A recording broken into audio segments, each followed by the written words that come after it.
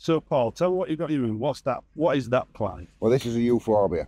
Variegated leaves, nice, bright, green flowers, very toxic sap, white sap, like a milky sap when you cut into it. Avoid eye contact at all costs, really does sting. Just make sure you wash your hands wearing gloves beforehand. It's evergreen, keeps its structure all year. Once the flowers start to fade, you want to take them flowers away more or less immediately. Don't let the dead or dying flowers, spend any time on the plant. Once you take the flowers off, just encourage all that nice foliage come back up, which is basically what we've got the plant for. So where are the plants in my garden? You know my garden, it's a south-facing garden. Where would you plant that? It'll tolerate semi-shade, not a lot of shade. As long as you've got 6 hours daylight on it, it don't even have to be direct sunlight. 6 hours daylight per day, and it'll grow quite happily.